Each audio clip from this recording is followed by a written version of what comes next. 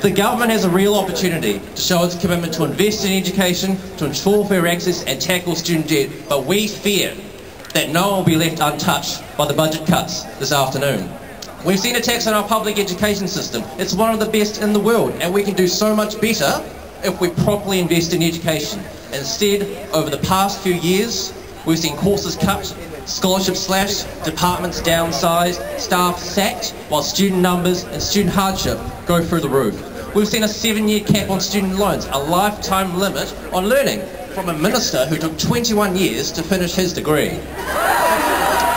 And now the government today is going to pick on older New Zealanders and cut loan access to those over 55. Shame on them, shame.